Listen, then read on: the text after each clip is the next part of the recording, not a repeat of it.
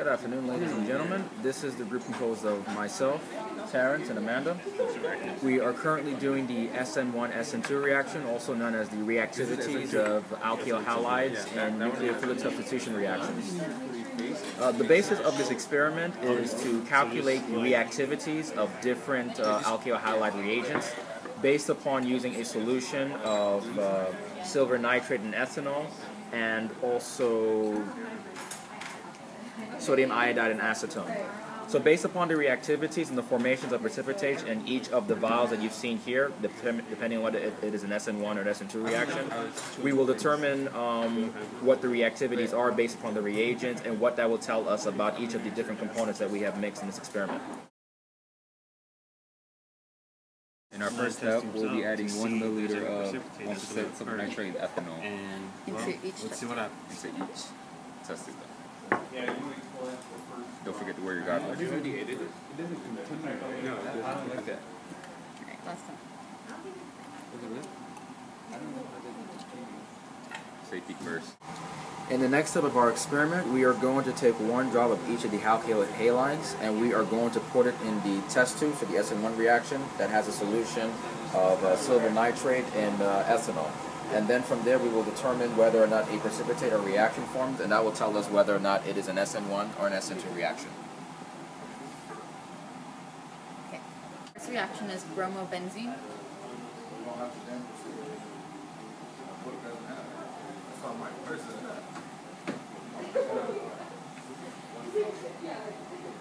So there's no reaction, so we're going to add it to the water bath.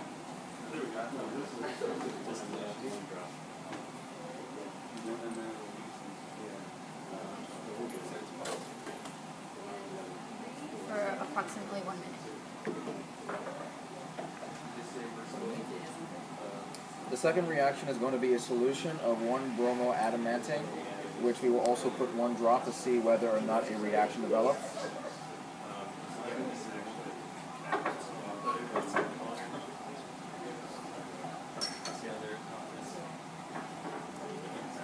We did see a reaction form. The solution has become cloudy.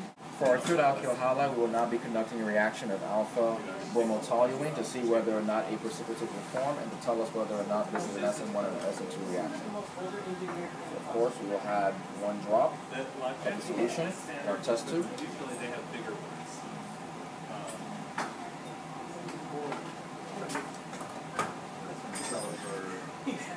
There is a reaction, as you can see, it has become cloudy, and we will now insert this back on the test rack because it is no longer necessary to put it in the water bath. For our fourth reaction, we'll be adding ethyl chloroacetate.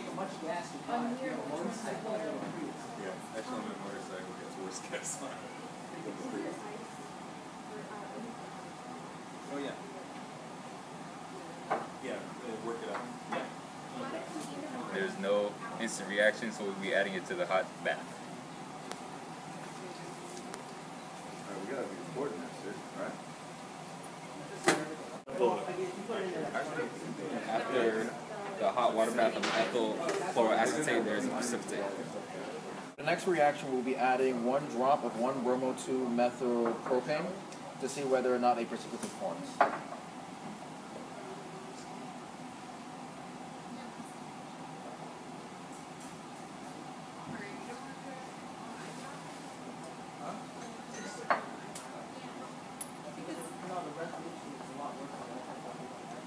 There is not an immediate reaction or a precipitate that forms, so now we will add it to the hot water bath.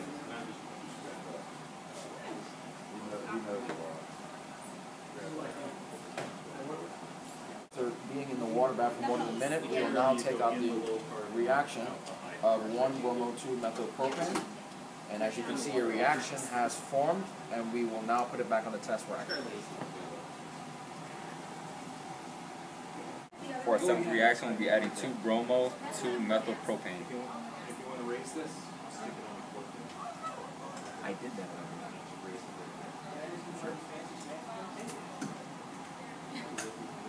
There's an instant precipitate. For our eighth reaction, we'll be adding 1-bromobutane.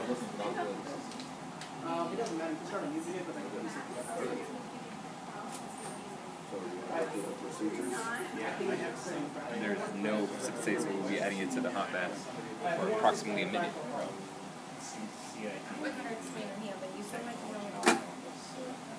Reaction is going to be 1 chlorobutane. Now, one run of this versus one run of that will give you a much purer sample of the fractional distillation versus simple distillation. This is why this technically. And there's no instant precipitate, so it's going to be added to the hot bath. Is it a pan to run the sample over? Now, just go through the apparatus just like a simple. You have heating element right here. Now taking out the 1 chlorobutane. And there's still no precipitate, so there's no reaction.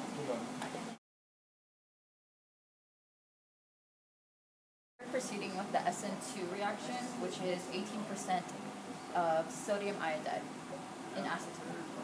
And we're going to put 1 milliliter of this in all the test tubes. Yes, what you want to do is the reaction. You put it in the methyl salicylate itself is in the next one. But then when you have the dichlor methyl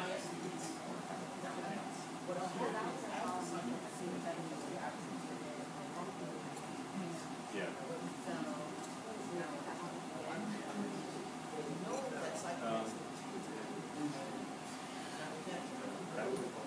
Now for this part of the experiment, which is the SN2 reaction, we will now insert the various alkyl halides into our reagent to see whether or not a precipitate and reaction forms. So we will begin with 1 drop of bromobenzene.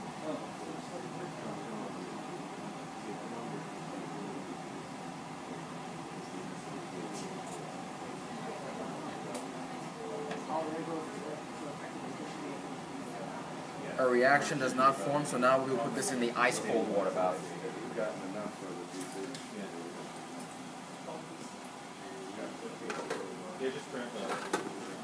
Now for the second alkyl halide, we will now mix a solution of 2-bromobutane with 1 drop.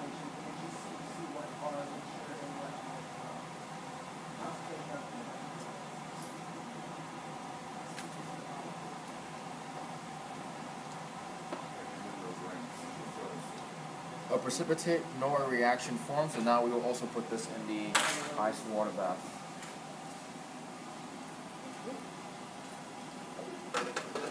You can probably pick up.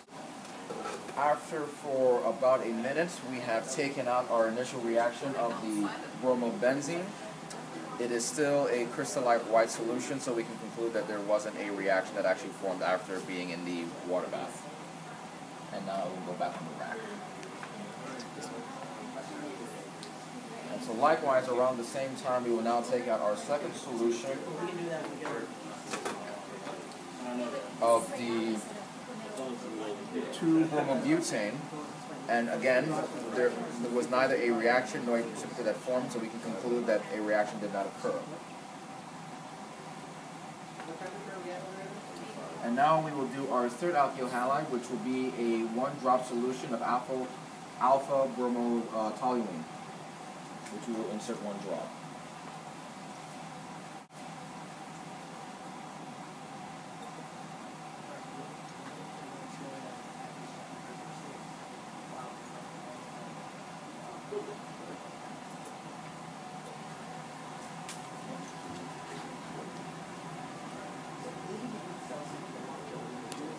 It has gotten slightly cloudy, but besides from that, neither a precipitate nor a reaction forms, so we will insert this in our ice-cold water bath for our reaction. After about 1 minute, we will now take out our solution of bromotoluene. As you can see from here, the solution has gotten cloudy and there is a precipitate that is forming, so we can concur that a reaction has occurred. And we will now insert our reagent back on the test tube rack. Fourth reaction, or alkyl halide, is ethyl chloroacetate.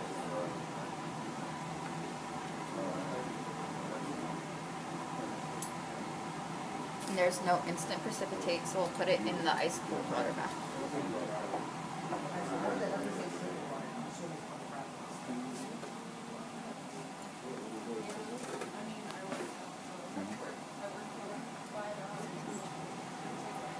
And the fifth one is going to be the 1-bromo-2-methylpropane.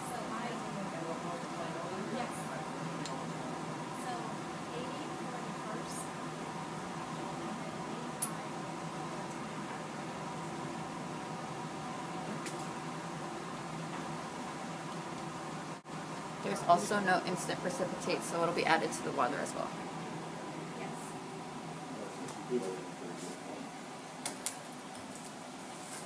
So after about a minute, you take out the ethyl chloroacetate, and there is a precipitate.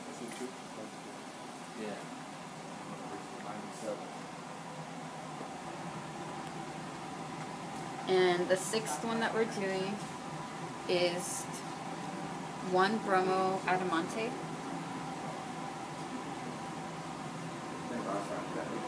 We add 1 drop.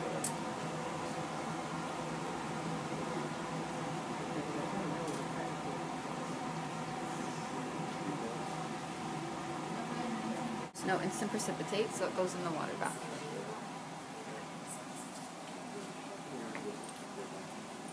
And now we can observe the 1-bromo-2-methylpropane, and there's no reaction.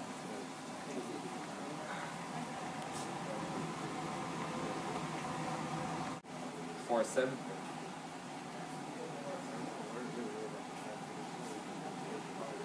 reaction, we will be doing 2-bromo-2-methylpropane.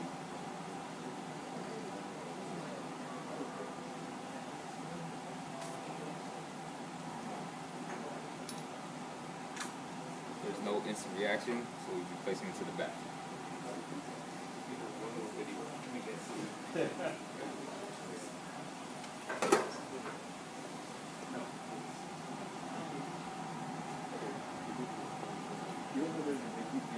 For our 8th reaction, we'll be doing 1-bromobutane.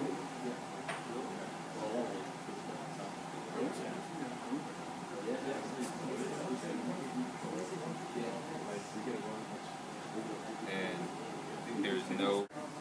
For the SN1 and SN2 reagents, as we have listed over here, what we have noticed is that the final results for how the reagents reacted with the alkyl halides, that they were not what we initially concluded.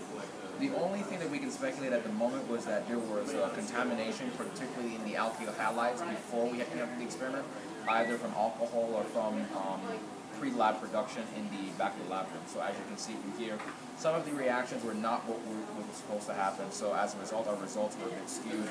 But considering that we had already reported the initial results, we are still confident that we were able to tell which one of these solutions was either an SN1 or an SN2 reaction. They should not be appearing silver as these appear.